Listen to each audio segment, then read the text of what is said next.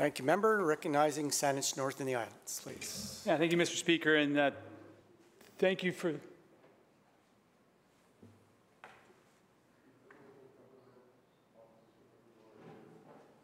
Keep going. Okay.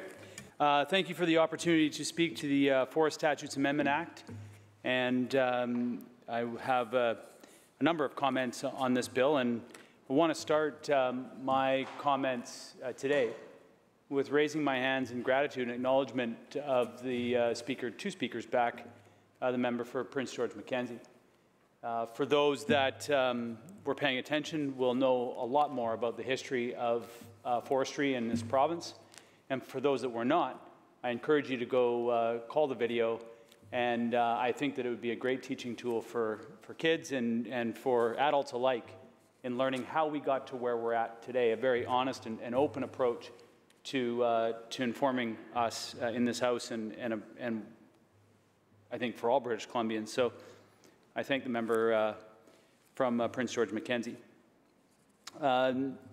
As anybody who's been paying attention to the dialogue here in this House would know that I and my colleague, the member for Cowichan Valley, have been talking a lot about forestry and forestry practices in this province, and so it has been with anticipation that we see finally the amendments to the Forest Statutes, and it was, I think, 2 years ago or maybe even 3 years ago now that many of these changes were put in front of us but never brought forward in legislation. So it's not like many of these changes that we're seeing in the legislation in front of us right now are new. They were things that the government was considering and then for some reason or another decided to hold off until till now to bring these changes. Certainly the changes around road building and the regulations and rules around where roads can be built and how they can be built were something that was being considered quite a while ago. As has been mentioned by the previous speaker, this act replaces forest stewardship plans with 10-year forest landscape plans. It requires the government and the chief forester to engage with and consult with Indigenous nations. Requires industry-developed site-level plans to detail specific harvesting and building activities. They must align with the forest landscape plans that have been put in place. Allows the chief forester to set stalking standards and focus reforestation in high-priority areas. Provides broad regulation, making authority regarding all aspects of the legislation, and for much of what's in this legislation, it is welcomed. The changes are welcomed. However, I think to the points that have been made by previous speakers, the question is, does this legislation go far enough, fast enough?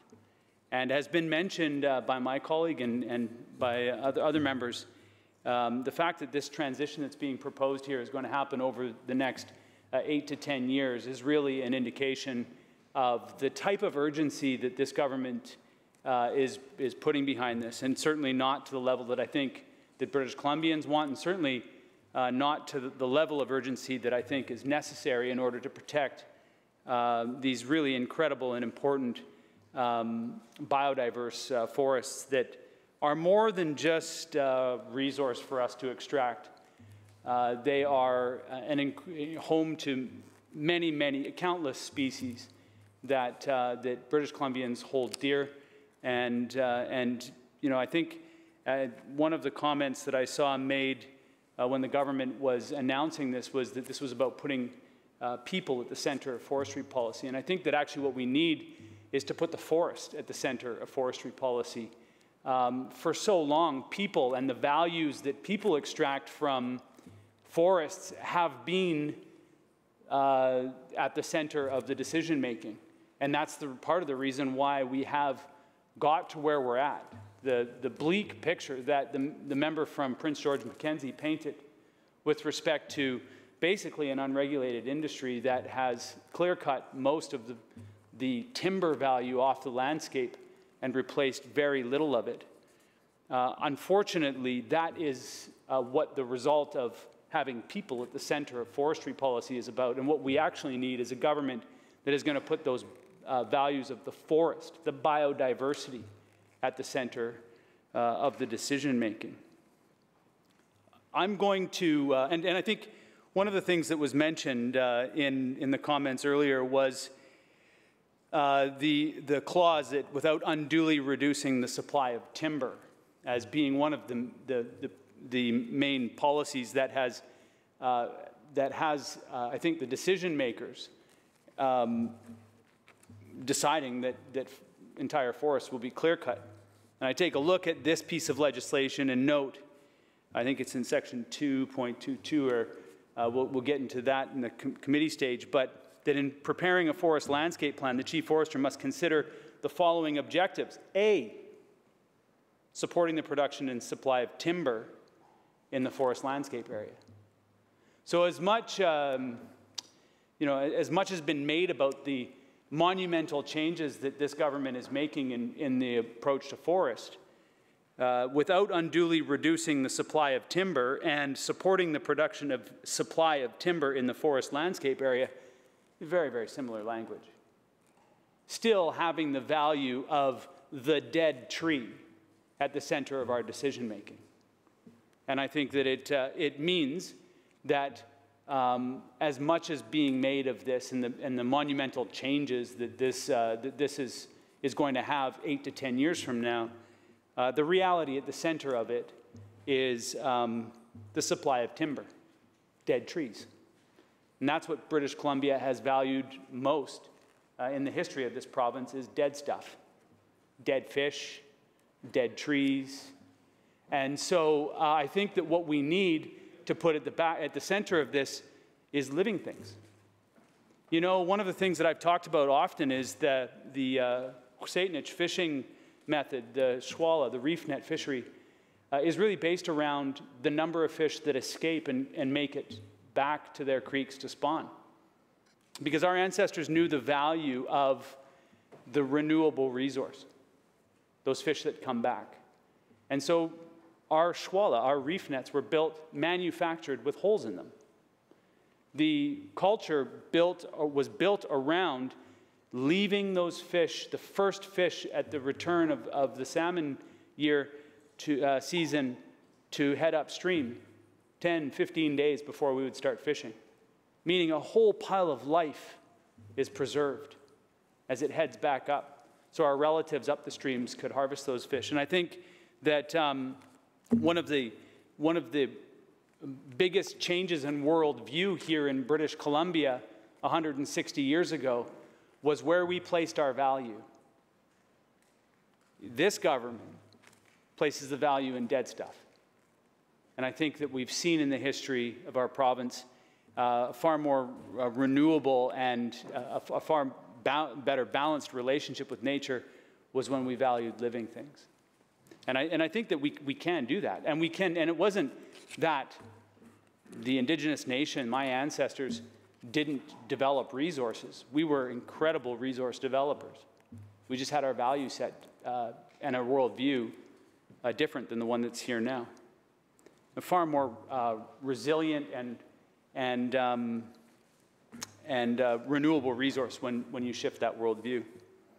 I do want to talk about the Indigenous consultation piece of this. I heard the minister earlier talking about Indigenous consultation and how one of the, I think, hallmarks of this piece of legislation is that we're changing the minister's proposing to change the rules that the Chief Forester must follow when in consulting and developing a consultation plan in cooperation with Indigenous peoples. And my colleague, the member for Cowichan Valley, mentioned this earlier, that while the government's giving themselves 8 to 10 years to transition from the current situation that we have in our forests to the future of forests in this province, the same minister that is celebrating this is giving Indigenous nations exactly 60 days to respond to requests from the Chief Forester.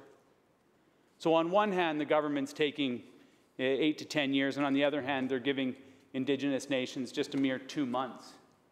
And each 60-day period isn't created equally, of course, because for those of us who grew up in Indigenous communities and understand Indigenous communities across the province, we know that if that consultation happens in the summertime, as an example, that it is a much different time to consult with Indigenous nations than if the consultation was to happen in the fall or the winter or even early spring. And indeed, if you were to be paying attention to the work of the First Nations Forestry Council, one of the things that they said in a letter that they wrote to the Premier back in September, admonishing this government for its flawed engagement process. The engagement process that was being undertaken by this ministry that's claiming success in Indigenous consultation, was being expedited, quote, during a time of crisis due to wildfires, right in the middle of summer.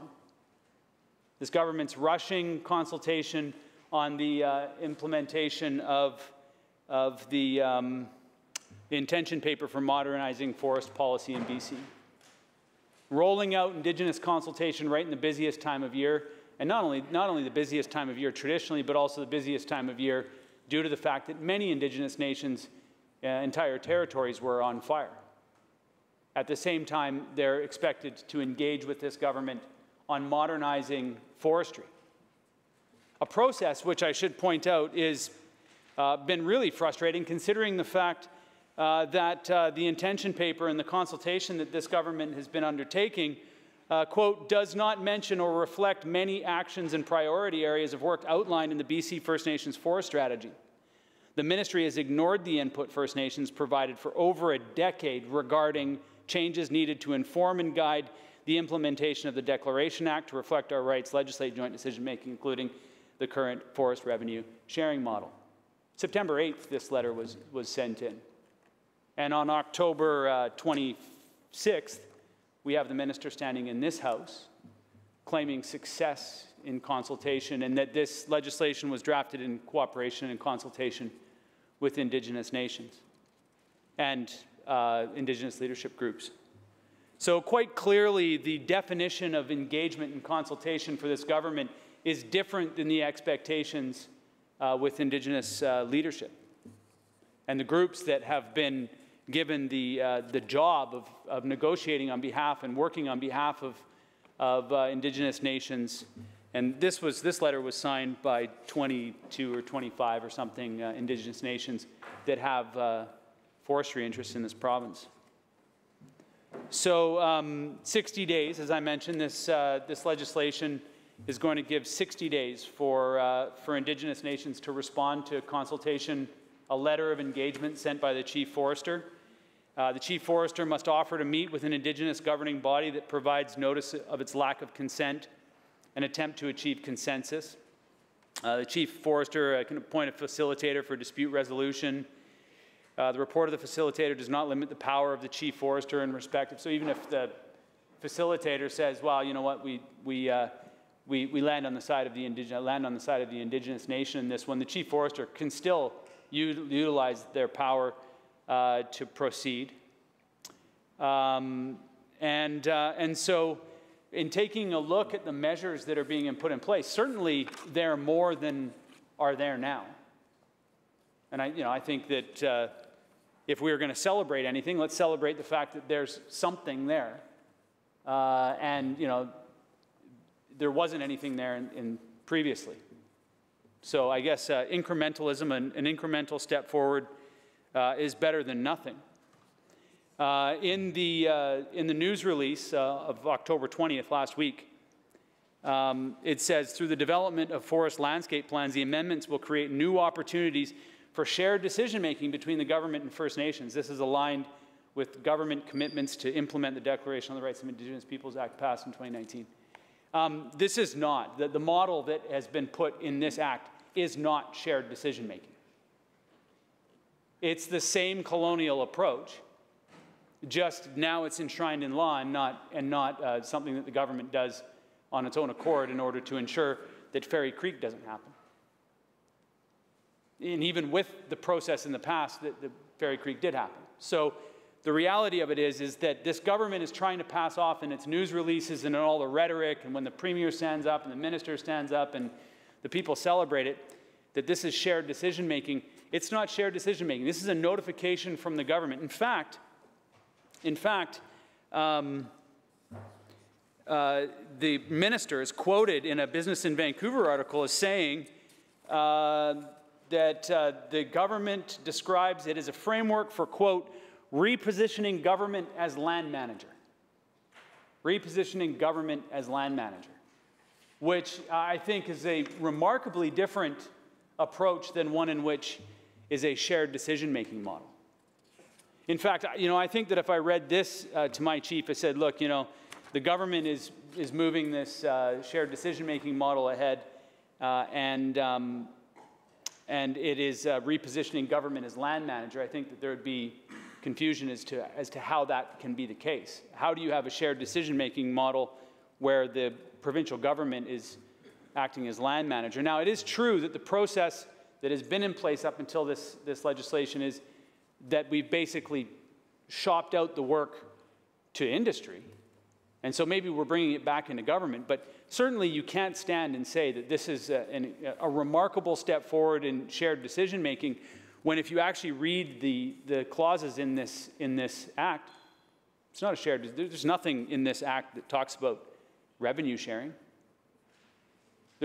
It's completely void of that. Basically what it says is, look, that consultation model which many Indigenous nations have complained about for decades, we're going to enshrine that into the law. After passing the Declaration on the Rights of Indigenous People Act, we're going to enshrine the thing that we didn't like into this new law. It says here, it primarily gives Indigenous voices back to managing the forests on their traditional territory.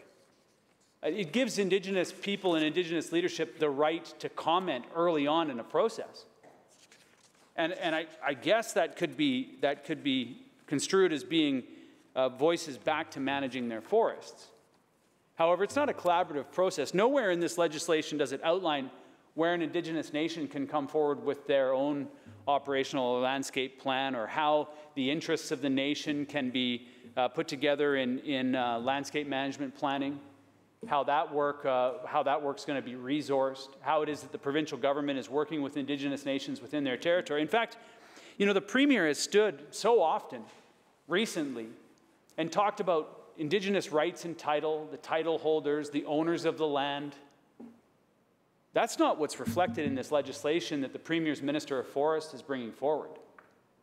That's convenient language that the Premier can use in order to befuddle and confuse the public. That's not the framework that this legislation is putting forward. In fact, this legislation is indeed doing exactly what the minister says, which is bringing the control back into the provincial government. Now, perhaps that's one step closer for Indigenous nations, but it certainly does not reflect the rhetoric of our Premier. And he takes cover with that rhetoric, but I think that it's important to acknowledge that a framework that reflects the Declaration on the Rights of Indigenous Peoples Act is one that is collaborative, that allows Indigenous people to take the leadership at the front end, to approach the chief. There's nowhere in this that says that or encourages the chief forester to do anything but bring forward the Crown forestry policy to Indigenous nations, gives them 60 days in order to respond to it. If they don't, you want to proceed with caution, but it still puts the power right in the hands of the provincial government. And I think that it's in stark contrast to actually what we passed when we passed the Declaration on the Rights of Indigenous Peoples Act. And we often refer to it in this place, but it's not very often that we actually refer to the articles of the Declaration Act to remind the members of government what we passed when we made the commitment to Indigenous nations. Article 3, the right to self-determination. Article 4, exercise the right to self-determination, have the right to autonomy or self-government in matters relating to their internal and local affairs. This would give Indigenous nations the ability to generate their own forestry plans. Nowhere in this act. And I look forward to talking to the minister about how the actual Declaration Act comes to life, where life is being breathed into that in this legislation. Article 8 States shall provide effective mechanisms for the prevention of and redress for B, any action which has the aim or effect of dispossessing them of their lands, resources, and territories. Government at the center of the decision-making around forests. I'm wondering how that applies. Article 18, Indigenous people have the right to participate in decision-making in matters which would affect their rights through representatives chosen by themselves in accordance with their own procedures, as well as to maintain and develop their own Indigenous decision-making institutions. What's being outlined in this is a framework that the government is establishing and not taking into consideration the numerous nations in this province and their own decision-making processes. You know, and I recognize that that's challenging, but that's the commitment that this government made, and that's the commitment that progressive governments in this country are making. It's a commitment to Indigenous nations to sit down and create a process that works for them, based on the fact that the entire lens with which we view the relationship with Indigenous people has changed, and rightfully so. Article 19, states shall consult and cooperate in good faith with Indigenous peoples concerned through their own representative institutions in order to obtain their free, prior, and informed consent before adopting and implementing legislative or administrative measures that may affect them. This legislation gives the chief forester the ability to proceed even if there's not the consent, from my reading of it. So, you know, I think, again, it's important that, that we reflect on what it is that we've committed to.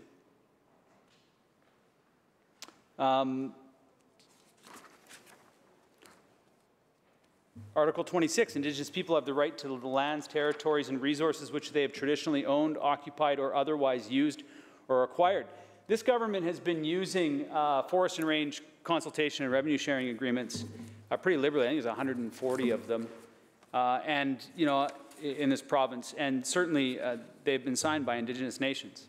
I understand that. However, the fact remains that the own members of this government's caucus, or former members of the government's caucus, have rightfully called these agreements take it or leave it agreements. In other words, the framework with which we have been operating is that we're going to cut those trees, and you can either be with us and get something, or you can be against us and take us to court, and by the time that you're ready to go, the trees will be gone. It's an incredibly difficult and challenging scenario for communities that want to have decision-making and access to resources, to be able to work in those parameters. Certainly challenging the idea of free, prior, and informed consent, considering the fact that basically it's Crown forestry policy. And in those agreements, it enshrines Crown forestry policy. What happens to those agreements when this bill is passed? Would be a question that I'm hoping to get an answer for. Because, you know, so many of the laws and policies that we have in place now are in direct contradiction to the commitments that we've made. So I think that what's really important to recognize here is that there is a change being made, and the change is a step forward. However, what's being proposed in this legislation is still, in my assessment, far from what we have committed to when we committed to a different relationship with Indigenous people in this province. A relationship that, in which Indigenous nations have the ability to determine their own futures. Not in 60 days. Not when the chief forester has it in their mind to advance a cut block or advance a forest license and gives a nation 60 days to respond. That's a very, very colonial approach to decision-making. That's not shared decision-making. And in nowhere does it say where the chief forester must engage and work with Indigenous nations that are bringing forward their own management plans over their territories. We've seen that. In fact, we heard from the Squamish. We heard from the Kwagyu.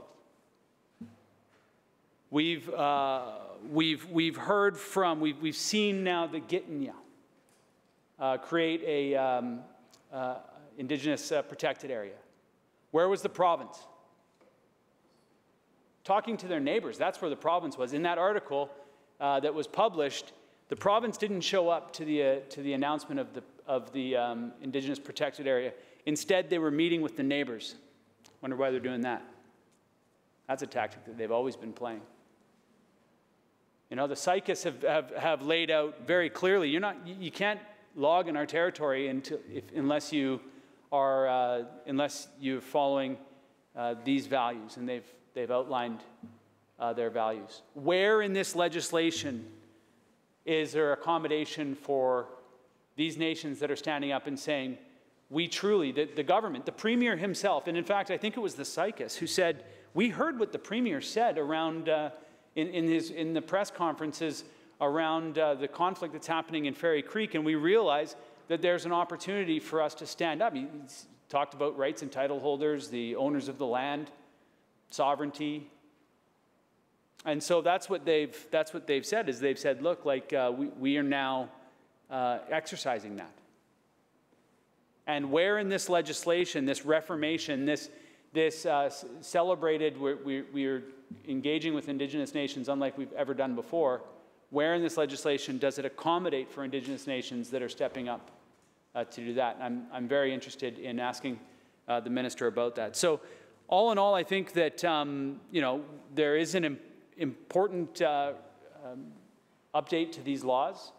I think it is important that we take control and get control over the road construction that's happening on the landscape. We know that that's having devastating impact for wildlife, and with no regulation of roads, well, you can just imagine what happens on the landscape. Our friend and member from Prince George Mackenzie talked a lot about that.